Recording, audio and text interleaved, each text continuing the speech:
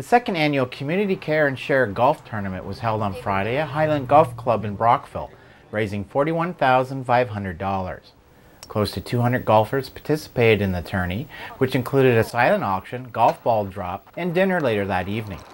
Created in 2011 from the best of the former Prostate Cancer Research Tournament, the fundraiser is a joint effort by the Brockville District Civitan Club, the Brockville Lions Club, the Brockville Kinsmen Club, and the Brockville Highland Golf Club. 80% of the proceeds from Friday's tournament go to support the Brockville Cardiovascular Program at Brockville General Hospital, with the remaining funds split among the three service clubs to target their respective charitable initiatives. In Brockville, Dale Elliott, BNTV News.